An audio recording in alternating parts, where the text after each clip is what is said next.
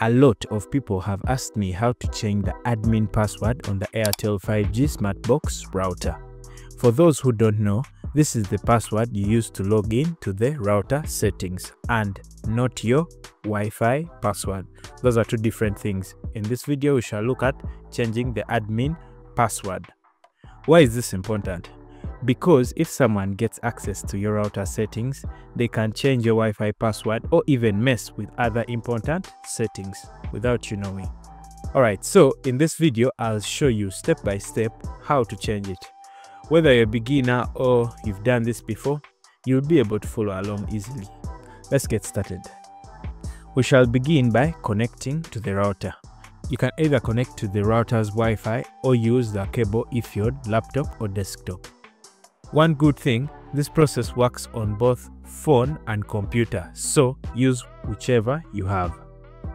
For my case, I'm using Chrome, but you can use whichever browser you have on your phone or computer. In the address bar, type the router's IP address, which you'll find printed at the bottom of the router, which is 192.168.1.1. Make sure there are no spaces when typing or it won't work. Now press enter when you're done.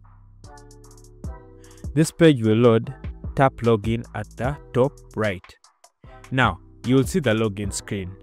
If you have never changed it before, the default username and password are both printed at the bottom of the router, which are admin for username and admin for password. When done, tap login. Now on the left side, tap management. Now here is where you change the password. Enter the old password, which is admin by default, then enter your new desired password. Make sure it has an uppercase letter, a number and a special character.